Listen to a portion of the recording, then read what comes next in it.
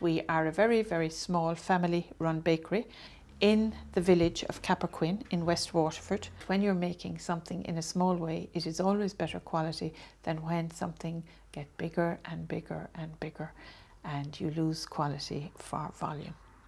So quality, not quantity.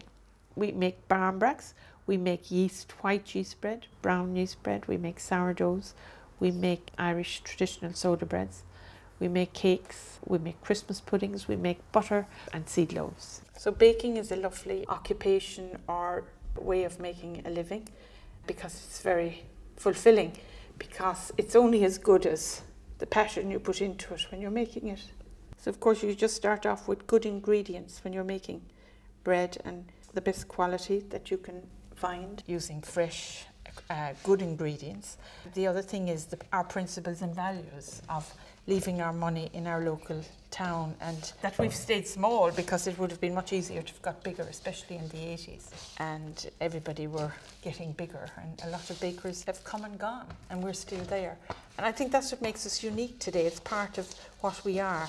And of course, the reason that we've survived is because our principles have come back to us. What we give out in life comes back to us. I think we support people, and people have supported us. Of course, you have to give a good quality product. You have to keep the thing right. But those type of values that we learned from our father, I think carries on. We make Irish soda bread with Irish wheat flour. And it's totally Irish wheat flour that we make the soda bread with. We can use 100% Irish wheat because it's very low in protein. And that's how we have a traditional Irish soda bread, which is made with buttermilk and soda. So we have cream of tartar and bicarbonate of soda, and they're mixed. And that's the raising agent, whereas the wild yeast is the raising agent in the sourdough. The Scotch brick oven here, they take 2 to 3 hours to bring up to temperature to bake the first batch of bread. Then when the bread is ready after 4 hours coming in, they switch off the oven and they load the oven. And it takes 20 minutes for 2 men to put in about 160, 70 large 800 gram pan loaves into that. It's a lot of work in this world of today. So the bakers we have are passionate about what they do.